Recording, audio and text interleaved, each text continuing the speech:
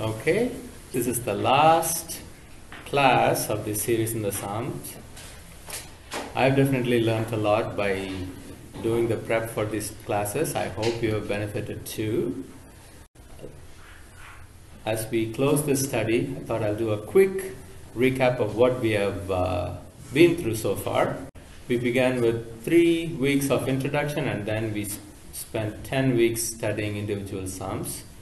We began with just discussing why should we study the Psalms, what is the relevance, where do we use the Psalms, and we said it's used in corporate worship and in prayers and private devotions and for teaching and instruction. We talked about how the Psalms are structured. They're not a random collection, they're actually organized into 5 books, and these books reflect the different eras of Israel. Books 1 and 2 reflects the era of David. Book 3 reflects the era of the captivities by the Babylonians and the Assyrians. Book 4 reflects the era of the exile. And Book 5, the restoration, coming back from exile. And then we talked a little bit about the kind of poetry that we see in the Psalms. Parallelism is one of the key features that we see in Hebrew poetry, and then others like chiasm, inclusios, repeated refrains, and then also acrostics, which is one of the key features of Psalm 119 that we are studying today. There are different types of Psalms that we saw. There's lament, praise, and thanksgiving, which are probably the most common ones. And then there is Psalms of confidence, Psalms of remembrance, wisdom psalm, and kingship psalms.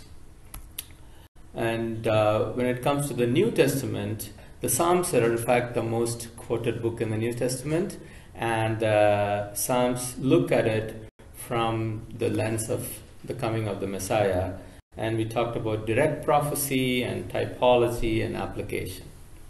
And after that, we started looking at individual Psalms. Most of these were done by Henry and a couple by me. We began looking at the foundational Psalms, which are Psalms 1 and 2, which really set the tone for the whole book. There are 2 contrasts. Psalm 1 has a contrast of the way of the righteous versus the way of the wicked.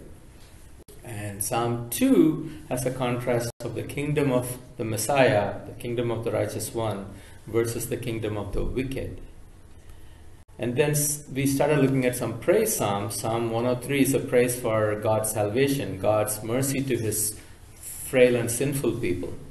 And then Psalms 8 and 19 are praise Psalms, praising God as the creator and the lawgiver. Then we switched to some lament Psalms.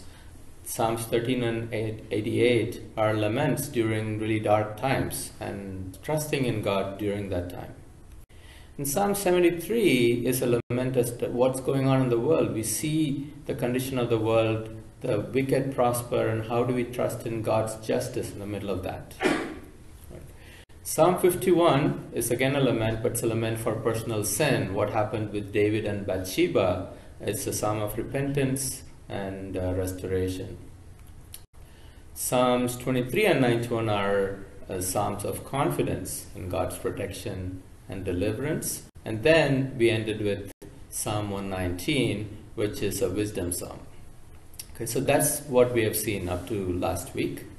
And picking up from there, last week we looked at Psalm 119. We broke it up into 2 parts. We said that Psalm 119, it's one of the most precious Psalms, but it's also, just because of its length, it can be intimidating. We talk about how we can approach this Psalm. One of the interesting features of the Psalm is that it is an acrostic. It's divided into 22 stanzas. Each stanza has 8 verses. And an acrostic is basically when, based on each letter of the Hebrew language, different verses begin with consecutive letters. In fact, Psalm 119, the first 8 verses all begin with the first letter Aleph, and then the next 8 verses all begin with the next letter Bet, and so on. And we talked about how we can approach this Psalm 119. Just so big, if you study the whole thing, we tend to lose steam. So we suggested, we can look at it in chunks. take a few stanzas at a time, meditate on it, and so on. Also, we talked about the word law. There's 8 synonyms of the word law that's used in this psalm. Almost every line has a different synonym. And these were Torah, which is the main word that's used. It's usually translated law, but the broad meaning of the word is really instruction. So when we see a verse like, "Oh, how I love your law, it's my meditation all the day," it's really talking about how I love your instruction in that generic sense. And so there are other words like word, judgment, testimonies, commands, decrees, precepts, promise, and so on. See, these are the different ways in which Psalm 119 talks about the word of God or the law of God. That's where we ended last week. So today we're going to conclude with the second part of the study through Psalm 119. This is how we're going to approach it. We're going to just take a look at what we see about God's word, a portrait of God's word in the psalm, and then we'll take a look at the author of the psalm, a portrait of a godly man, and then we'll spend time studying one of the stanzas, verses 33 to 40, and spend some time in discussion. Okay? All right, let's dig in. These are 4 questions that I got from Mark Dever when he preached at the Shepherd's Conference on Psalm 119. They overlap and one flows from the other. First of all, what is God's law? What is God's word like? What does it do? And then how should we respond to it? So let's quickly go through these. To answer the question, what is God's law? What does it mean in Psalm 119? Is it really just referring to the Mosaic covenants? When he says he loves God's law, is he talking about, I love all the Levitical commands about the animal sacrifices and all of that? What is it all about? Especially as we come from a Christian perspective, from New Testament eyes, these words can seem a bit alien to us. Right? So in the New Testament, the word for law that's used is the Greek word nomos. According to the English-Greek lexicon, BDAG, there are 3 possible meanings that the New Testament uses this word. One is just a collection of holy writings, which is typically the books of Moses. It's just those books. It can also mean writings outside of the book of Moses, because sometimes Paul says, as it says in the law, and he'll quote something from Isaiah or from the Psalms. It can mean that, but primarily it's the books of Moses. It's really the writings. So that's one sense the word law is used. Another sense is this is actually very common also, the legal system of the law. And there's the contrast of law versus grace. You're not justified by the law in that sense, right? And then there's a more generic way of a rule or a principle or a norm, like a law of nature. And this sense is used too in the New Testament. So all that to say that in New Testament, the word law is used in different ways as well. But let's look at what is the Psalm 119 itself means, right? So as we saw last week, it can mean instruction, word, God's judgments, God's testimonies in Scripture, decrees, and God's commandments, precepts, promises, and so on. It really gives a multifaceted picture of what God's word is. So I think it makes sense to say that it's really the whole revelation of God in various forms, and not just limited to like the Levitical law or the Old Testament law. And in the New Testament, we have greater revelation through Jesus Christ. Hebrews 1 verses 1 to 2 are very instructive, where it says that God has spoken in the past through various means, but now he has spoken through his Son. Right? Now, that doesn't mean the Old Testament scriptures are irrelevant either for us, because a couple of very classic texts on the Old Testament scriptures are 2 Timothy 3:16 and Romans 15:4, where we see that these were given for our instruction as well. So it's really the whole revelation of God, and Psalm 119 is not listing for us what are the commands of God, but rather showing us how to obey, how to respond to the law of God. And just one final point that I want to make is that biblical Christianity is not antinomian. Anti means against. Nomian is nomos, against the law.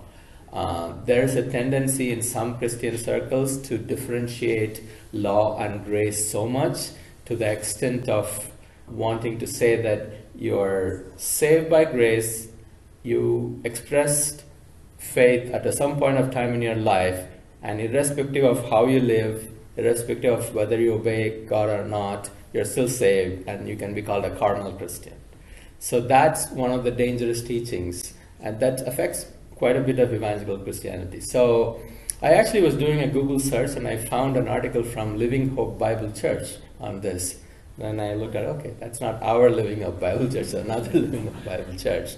Maybe Pastor Joe knows about that church. I have no idea who they are, but I thought that was a good article, and that's why I printed that out and gave it as one of the handouts. It's about that carnal Christian. I would recommend, take a look at that when you have a chance. It goes through this problem in quite a bit of detail.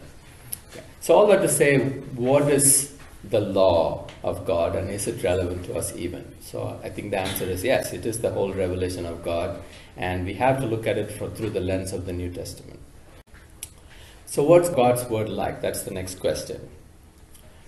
God's word as revealed in the Bible, we know, is unlike anything else. It's unlike any other book, right? I'm going to go through this quickly, but we know God's word is true and it's trustworthy. God's word is good and it's righteous, it's eternal, and it ultimately reflects who God is. Right? God's word is a reflection of God, like verse 137, righteous are you, O Lord, and upright are your judgments. There's a close connection between God and his word. The Bible is not God, but outside of the Bible, we cannot know God and what he wants us to do. And the third question, what does God's word do? Or what does God do through his word, and how does that impact us as we go to his word and read his word and obey his word? Right? I think overall God's word blesses us. That's how it starts in verse 1, right? Blessed are those who walk in the way of the Lord, those who are blameless. And in verse 137, we even see this Aaronic blessing. Make your face shine upon your servant and teach me your statutes. So ultimately God's word blesses us in different ways. It brings us light and understanding. Probably the most well-known verse in the Psalm is verse 105. Your word is a lamp to my feet and a light to my path. Right? And it fills us with delight and rejoicing. So many times through the Psalm he talks about this. 162, for example, I rejoice in your word as one who finds great spoil or great treasure. Inspires awe and reverence. Right?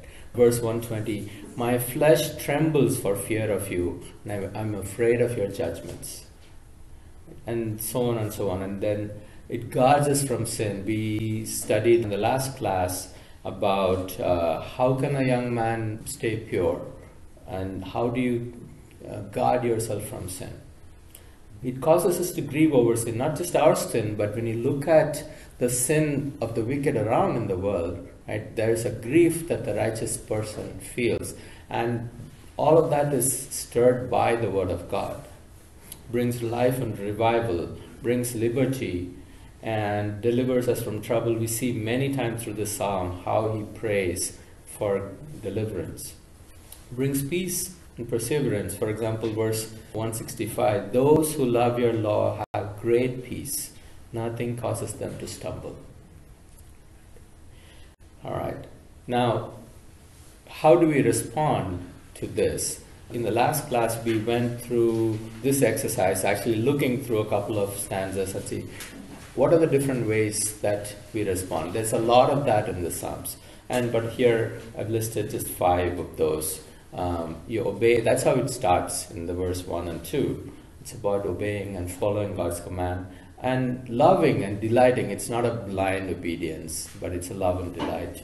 And then meditating. So verse 97, oh how I love your law. It is my meditation all the day.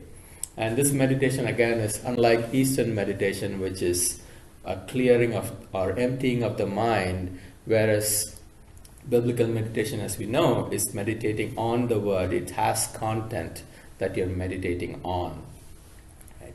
Verse 148, my eyes anticipate the night watches that I may meditate on your words. He's almost saying like I'm up late at night or waking up early in the morning and I'm meditating on the word. And trust, in a sense, this is a psalm of bringing a lot of problems and challenges to the Lord. It's actually a lament psalm in some sense. So there is a trust that's always part of a lament psalm. Verse 74, for example, I wait for your word and fear of the Lord. So these are some of the responses as we talked about. Right? So moving on from here, the next item that I briefly want to touch on is about the psalmist who wrote the psalm. We don't actually know a whole lot about this person. The psalm doesn't tell us who wrote it or what was the historic context. This is just a quick recap from a slide from last week. Many commentators think that the psalm was written during the exile or after the exile, and maybe it was Jeremiah or Ezra, but many others think that it was David too. So even though we don't know who it was, we can see a lot of the characteristics of this psalmist as we read through the psalm. And we said that it's a wisdom psalm, but it's not strictly a wisdom psalm. There are some commentators who think that it's actually a psalm of lament. It's appropriate to call it a psalm of lament because he's bringing so many of his struggles to God, and his response is really to rely on the word of God in the middle of his challenges that he's going through. So with that in mind, what do we see about the psalmist in the psalm? Because one of the things with reading a psalm, praying a psalm, is that we are actually involved in it in a way that's even more powerful than listening to a sermon. When you're listening to a sermon, you're receiving it and you can either accept it or not. But when we read a psalm and meditate on a psalm, we are actually reading and participating and confirming what the psalmist has written. Right? So this is a great model for us to see what the psalmist is going through, how he's responding, and then respond in the same manner. So in that way, the psalmist is a great model for us. So first of all, we see that he really loves God and delights in his word. His obedience is not about a legalistic obedience to any commands. He really delights in the word of God. You see that over and over again in the psalm. He prays constantly in all circumstances. It's really, the whole psalm is a prayer because he brings all of his circumstances to God and looks at it through the lens of God's word. He is actually living in a wicked culture, and he's troubled a lot by people in his culture. For example, verse 23, even though princes sit and talk against me, your servant meditates on your statutes. So this is something that we see throughout the psalm. And very similar to our culture, he did live in a culture where he faced a lot of problems, and we see how he responds to that through the psalm. And he is also deeply discouraged. Verse 25, my soul cleaves to the dust. Revive me according to your word. So there's a lot about his struggles that we see in this psalm. So it's not only external struggles, he also struggles with sin, but he strives to be holy in the middle of that. And he desires to obey God's commands through all of that. One of the exercises we did last week was, there are many verses that he says, I have kept your law, I have been faithful. But as we see, it's not a perfect obedience, but he desires to and strives to obey to the best of his ability. And finally, he does recognize his own weakness, but he lives in humble dependency on God. The last verse of the psalm, verse 176, I have gone astray like a lost sheep. Seek your servant, for I do not forget your commandments. Right? So I think this gives a beautiful picture of what progressive sanctification looks like in a Christian's life. So even though it's written by somebody 1,000 years ago, more than 1,000 years ago, this I think has really great relevance for us as Christians as we look at how do we deal with external challenges, sin in our lives, how do we pray, how we love God, how we fear God, how we depend on God. So as we read through the psalm and meditate on the psalm piece by piece over a period of time, I think it's great help to us as we enter into the world of the psalmist and apply it to our context. Okay. All right. Let's actually look at one stanza of the psalm. Our last class we looked very briefly looked at the first two stanzas. We'll skip over stanza 3 and 4 and look at stanza number 5, which is from verse 33 to 40. Please turn in your Bibles or feel free to follow it on the screen here as well. Okay. This is a stanza that begins with the Hebrew letter He. Each of these verses begins with that letter. And let's actually first read through this psalm. Teach me, O Lord, the way of your statutes, and I shall observe it to the end. Give me understanding that I may observe your law and keep it with all my heart. Make me walk in the path of your commandments, for I delight in it. Incline my heart to your testimonies and not to dishonest gain. Turn my eyes away from looking at what is worthless and revive me in your ways. Establish your word to your servant as that which produces reverence for you. Take away my disgrace which I dread, for your judgments are good. Behold, I long for your precepts. Revive me through your righteousness. So as we look at this psalm, one thing that strikes us immediately is that in each line, he is asking God to do something. Right? So I've highlighted that here. He says, teach me, O Lord. Give me understanding. Make me walk in this. Incline my heart. Turn my eyes away and revive me. Establish your word. Take away my disgrace. Revive me. So each one is a petition. He's asking God to do something in his life. And there is also a counterpart. He is also responding. He's saying, I shall observe it. I will keep it with all my heart. I delight in it. I have this reverence for you. I long for your precepts. Right? And then there is these three problems. One, there's this temptation for dishonest gain, a temptation for what is worthless. And then there is the problem of the disgrace or the reproach, the people from outside. This is the external problem. Okay. So I think these are the kind of things that he's dealing with in this psalm. And I believe we can break this psalm into three parts.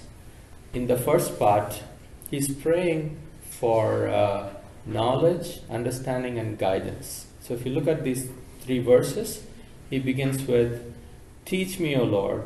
So he wants to know. He then goes to give me understanding, and then make me walk or lead me, guide me, right? So in response to that knowledge, teach me, and he says, I shall observe it or I will obey it. I will obey your command. Give me understanding, then it takes to the next level. I will keep it with all my heart. I want to understand and keep it with all my heart. Then lead me, and then it gets more personal. He lead me, I delight in it.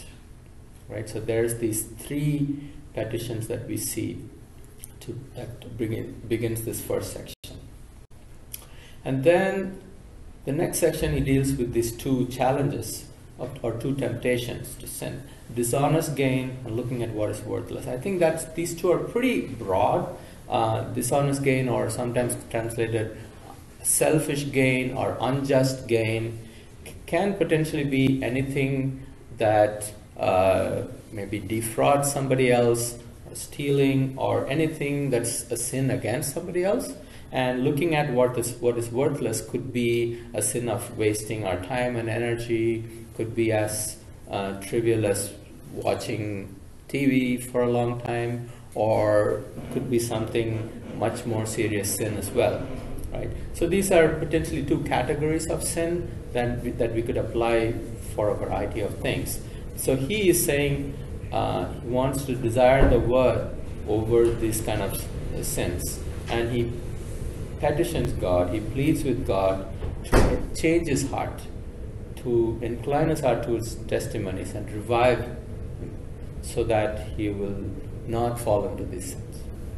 Right, so, and then the third section, the phrase establish your word. The Hebrew word used here for word is actually the one usually translated promise. So in the NASB it may not be too clear, but in the ESV it actually says confirm your promise. Basically what he's asking is he wants assurance for the trouble that he's been through and also potential sin. He wants confirmation and assurance and reassurance from God. So he asks for confirm your promise to your servant, and his response is a reverence. And verse 39, he's talking about taking away the disgrace or the reproach, as you can see in some of the translations. In the previous two stanzas, stanza number 3 and stanza number 4, he's gone through quite a bit of the trouble that he's facing and how he is dejected and depressed. So here he's actually praying, take that away from me. And he wants revival, he wants comfort from God. But he also says that your judgments are good. He is having these harsh judgments from people outside, and he is feeling dejected, but he trusts in God's judgments more than the judgments of the world around him. Right? And then he ends with, I long for your precepts, revive me. So this third section, I think, is about asking God for reassurance and comfort and help as he faces the trouble around him. So I think that's probably a good way of breaking up these 3 Psalms. Hopefully that's been helpful to think about what this section is about. So with that, let's spend some time in discussion